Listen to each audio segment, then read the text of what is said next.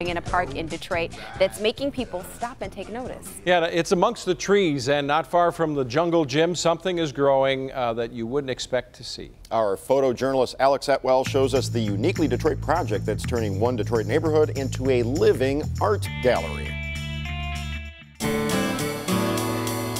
We all know in some ways it appears like there's two Detroits. There's everything that's happening downtown, and then there's the neighborhood.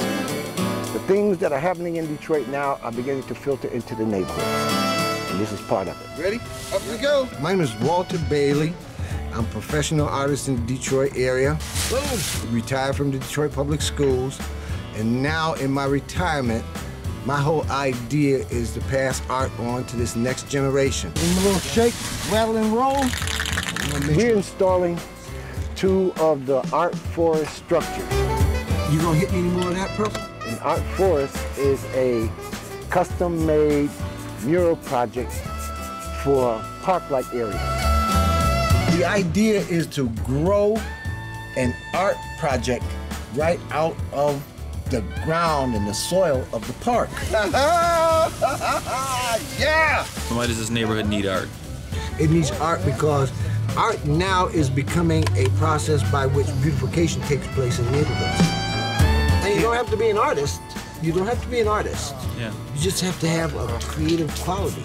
How cool is it that some of the youth in the neighborhood get to be part of this? Stencils aren't exactly easy. You have to kind of think, you have to plan, and then you have to execute it. And it really requires paying attention to detail. Going back to the words, because I'm just, moving into at random spots. What I like about it is it builds their confidence. It's like, oh, I figured out how to do this. The next thing that comes along, you say, I figured that out. I can figure out this other thing. And that's really what it's about. It's about art and culture. The ability to take creative talent and skill and use it to beautify neighborhoods. This kind of real positive energy brings a very important spirit to this part of the city and this neighborhood. Yeah, right there, good. That's it? Yeah. A little more? More, a little more. Beautiful. This is bringing art from down to up. It's all about engagement. It's all about grassroots neighborhood enthusiasm to make our neighborhood better.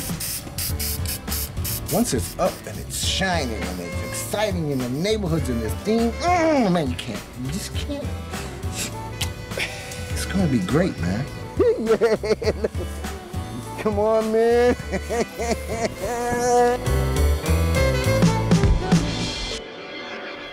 When I was a kid, I spent some time in Elijah Howell Park on the west side over by Brightmoor. You should do that there. Or you should do it in a lot of places, Walter Bailey. Absolutely. Art Forest is an excellent project for parks and recreational areas. All right, why do this? Why with kids? I mean, of course, they need culture. They need to express themselves. Well, Detroit is changing. It's become a creative center, and there are kids out here who should participate in that creative center. So Art Forest projects like this train them in stencil design. It lets them be creative. It expands their thinking, and the end result is something that they can really cherish. It'd be very cool to see this pop up all these parks across the city. Do you have, as an artist, do you have to wear the black turtleneck? Is that in the artist's code? No. It was just something to put on this morning. Hey, let's pan over or widen out the shot. You brought 3 examples of your reverse painting on plexiglass. Absolutely. Sometime about 1977, I left the whole idea of creating art on papers and canvas. I wanted something different. Go ahead and keep talking. I'm going to tilt this forward so the lights don't catch it. So keep going. I just wanted something that would give art an identity.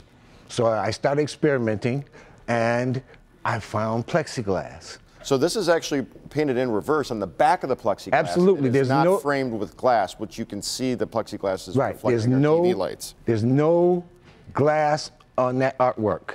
Okay, now this middle one. Yes. This one, I was drawn to this because it immediately made me think of like a prog rock 1976 album cover for like Emerson, Lake and Palmer, or even like Parliament Funkadelic. I mean, there's some cool stuff in play here. Oh yeah, that's called City of the Two Suns, and it was a combination of science fiction. I love science fiction, and fine art.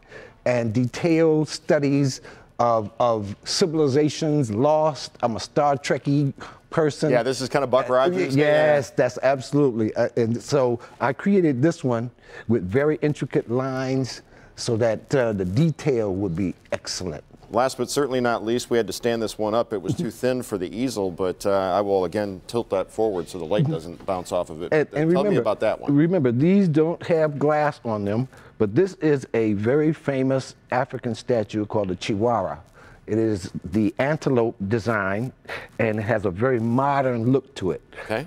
And there are many of them in museums across the world. Very cool. Now, where could somebody acquire your art? Well, on January the 14th, I'd like to invite the public to a free and open dressing affair at the Charles H. Wright Museum. There we see it on the screen. And it is going to be a show that travels from my early drawings in elementary and high school all the way up to art for the 21st century and beyond. Transitions of Walter Bailey at the Wright Museum, a retrospective. Thank you so much for being here. Good to see you. Thank you. Wasn't so bad, was it? Yes. Let's go to Chuck.